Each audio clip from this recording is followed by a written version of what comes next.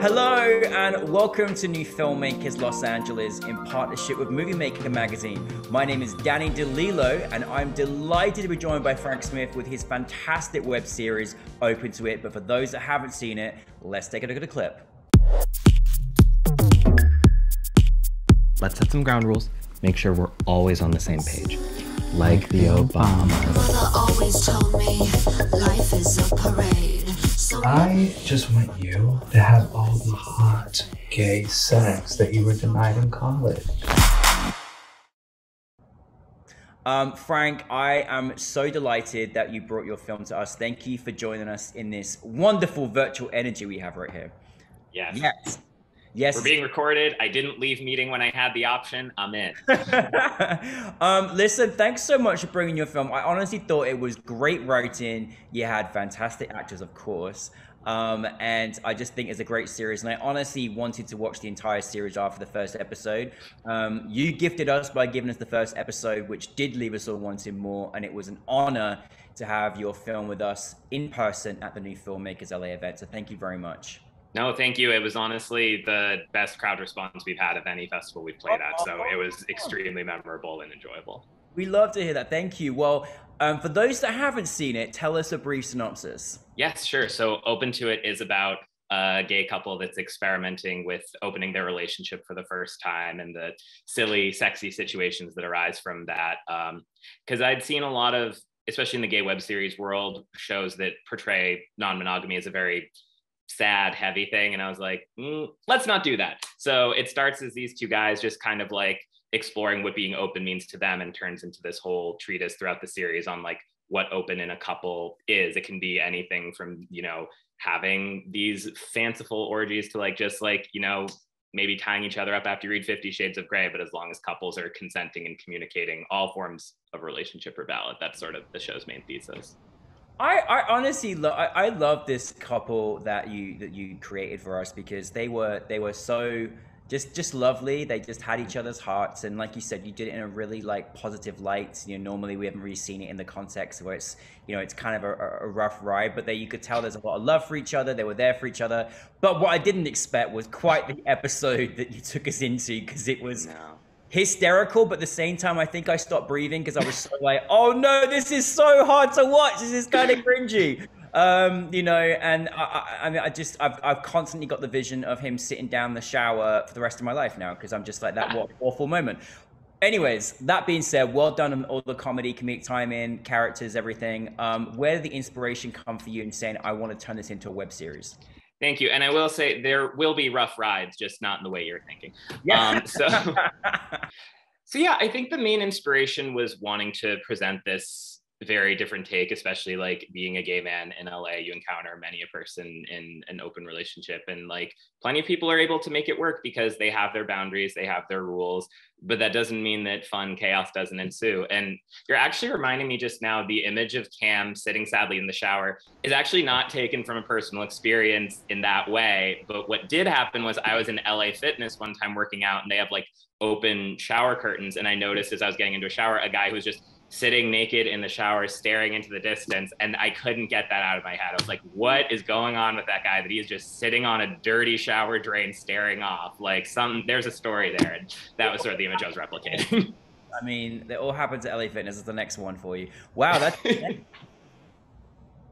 yeah, LA Fitness is a wild scene. You see many sad, silly, sexy people.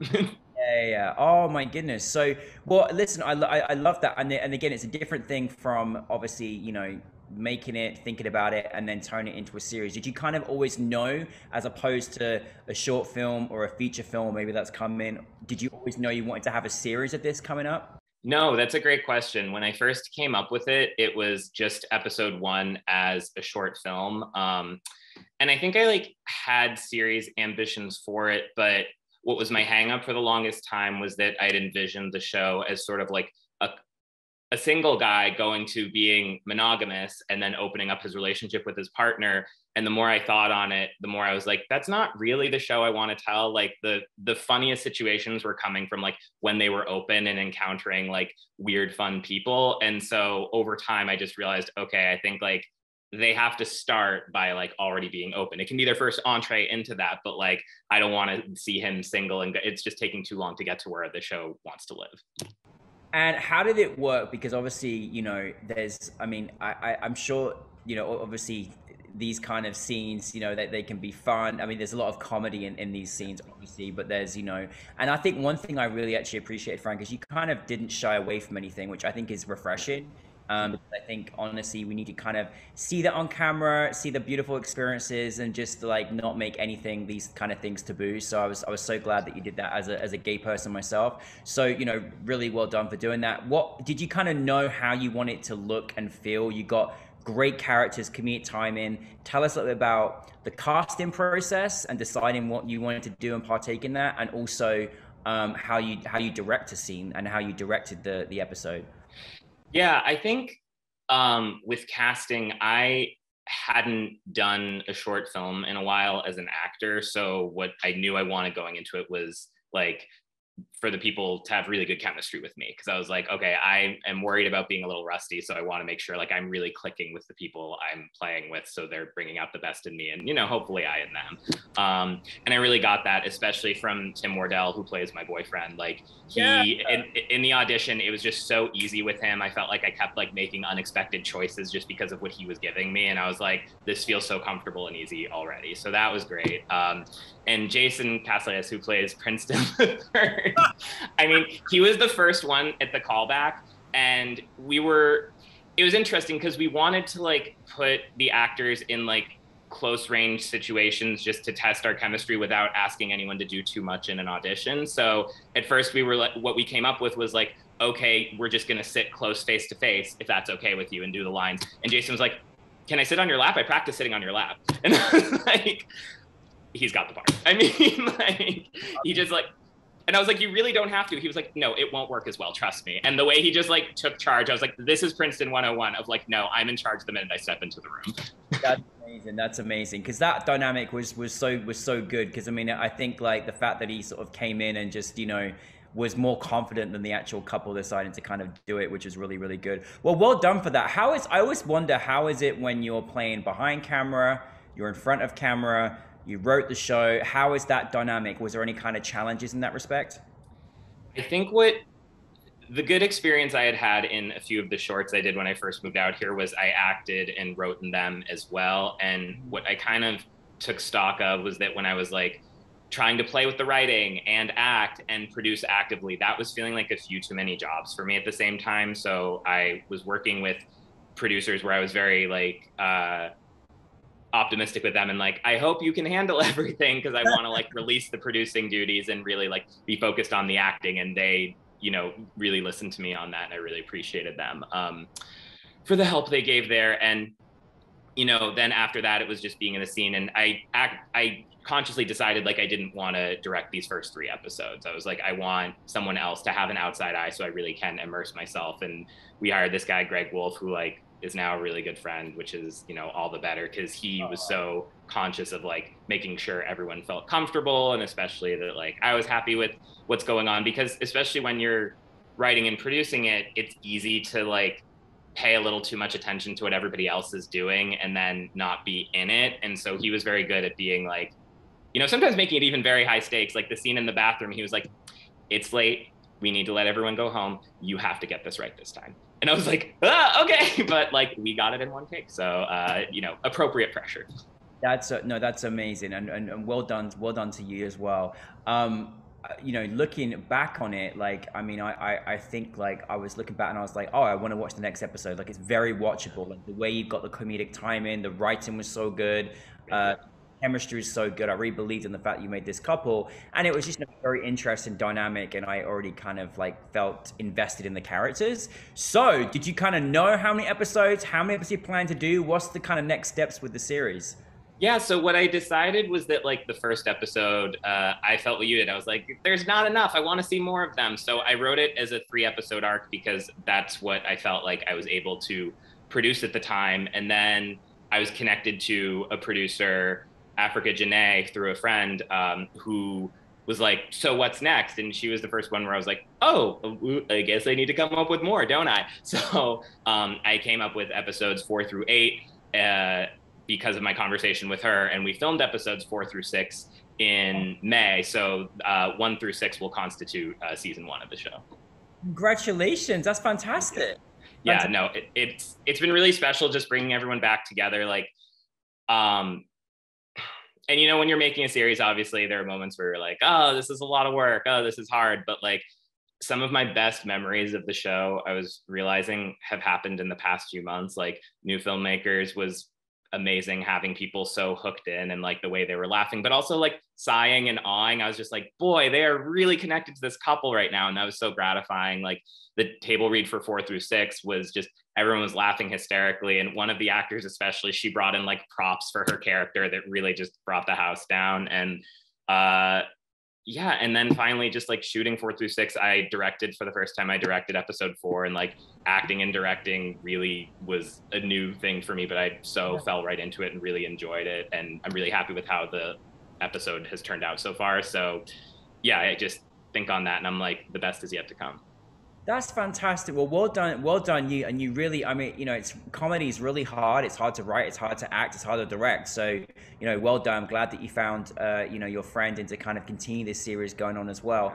Looking back at this, I mean, you did get audience reaction. Like, I remember being at New Filmmakers, and I heard all those ums and ahs, laughs and everything, and that was still, obviously, as you said, very gratifying. I'm just curious, like, you know, what have you? Obviously, reaction's been it was very, very good. What did you kind of want your audience to take from your series?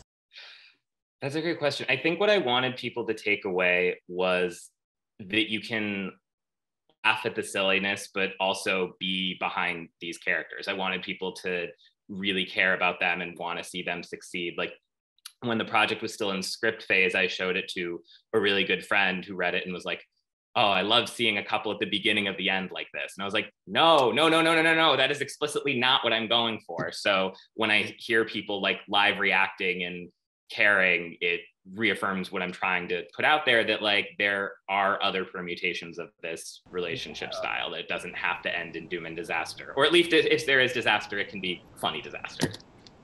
Yeah, exactly. And you definitely gave a great take on that as well. So obviously you've made more episodes. That's great. Is there anywhere where we can continue to watch them, or are they undisclosed right now? Where do we find more of open to it? They are disclosed for just a few more months while we wait for our last few film festival results. So if people go to opentoitseries.com and sign up for the newsletter, they will hear first when it is coming out. But I can promise the first 3 are coming out this fall, and I'm really looking forward to sharing them with more than just the film festival world, because I'm really happy with the responses we've gotten, and I want the public at large to experience them. And yeah, hear what they say. Sign up, and you've got fans, so they're going to be waiting. So, you know, we're looking forward to when it drops. And obviously, you know, extension to that, what other things you plan to work on? What's kind of happening for you, Frank? Yeah, so I mentioned this when I was at New Filmmakers. I'm in the beginning of stages of financing a feature film called Second Generation. It's a family drama about an Indian American family, and we have a director attached, this woman, Shar Ray, who's just very like, I don't know, she's just a go-getter and just like very sweet, and you love like working with people like that who are like, so what are we doing next? What are we doing next? She's just on top of it. A really good friend of mine, Omar Muscati, is attached as the lead actor, and was just a lead on a CBS drama. And yeah, so you know, that's what you need. You just put more of the chess pieces in place, and suddenly people are like, here's a little money, here's a little money. I mean, I'm learning a lot, because financing a feature is obviously way harder than financing a web series, but that's, I mean, honestly, between episodes 1 through 6, we have made 90 minutes of content. We have basically made a feature. So I'm like, I'm ready. Let's do it. Game on. You are ready. Come on, you are ready. And this is very exciting. Well, congratulations on that. I mean, it seems like you've got a great team with you. So that's half the battle anyway. Just to close up on, now you've made this entire series, going into your next feature, is there any kind of, to our filmmaking, was any advice that you have that you can kind of share that just kind of keeps you going in your everyday life? Things you may have heard, or, you know, multi-million-dollar answers. I don't know. Have a supportive partner is tip number 1, whether romantic or professional or both. My boyfriend, Matt Hartman, has been so wonderful during this whole process. It really started with him just like kind of casually contributing, but then everyone just found him so indispensable. He did everything from being like the art director and making our house look like Tim's in My House, which meant sort of removing all pictures of himself and erasing his existence from the home, which was a very funny, surreal thing. And then he directed episode 5, and I'm really, really happy with how his episode turned out. And he's also going to be doing his own short this fall, because he was like, oh, well, I got to like work out the kinks on your show, and now I get to do my own thing. And I think going along with that is just like, it is okay to be clear on what you want. Like, I've found that I work really well with people who are enthusiastic about the idea and understand what I'm going for. We of course have our collaborators who like are just very efficient and can get through it in a very like, you know, effective, impressive way. But I think sometimes when you're starting out as a new filmmaker, you think I kind of just have to take the first yes I get, and you don't. If you're not feeling super connected to someone you're working with, you can hold out, or thinking of hiring, you can hold out for those people who are going to bring the joy and the excitement and the drive to the project. It's been so special because when I like walk into a room, walk on set, like the mood is infectious, and that wouldn't have happened had I not like, you know, just kept orienting towards people who were bringing those great feelings to the room. That's amazing, and you can't underestimate that. Your team is everything. You're creating a family there together to work together. So I think absolutely you want to have that. Well, listen, Frank, I'm so glad that you brought your film to New Filmmakers. Thank you for making us laugh out loud and go on these characters. Well acted as well. I wanted to mention that you did a great job. And just keep making more movies for us. We want more and more and more of Frank, and obviously got a power couple there. So keep hashing out those movies. So I hope we'll get your boyfriend's movies as well. So that'd be great. Yes, everyone go through our credits list, hire everyone. Naisha Schreiner, our cinematographer, amazing, hilarious. Our other actors like Elizabeth Boone and Kimberly Nieva, Todd Leand, and obviously we have drag queens. We have Laganja Estranja. In future episodes, we have Manila Luzon, Pandora Box, Honey Davenport, Matt Rivera. Just hire them all, please. Nothing would make me happier. Oh my goodness, I love it. What a team, what a team. Well, thank you so much. Welcome to our New Filmmakers LA family. We'd love to have you part of it, and we can't wait to see more of your projects. So thank you so much, Frank. Thank you, and I'm a member. I can't wait to keep watching people's films. It's always a fun time. Yay, fantastic.